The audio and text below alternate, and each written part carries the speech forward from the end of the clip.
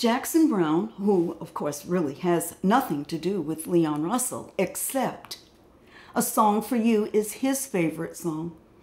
And I did a couple of shows with him over the past few years. One of the songs on my set list when I opened for him was Song for You.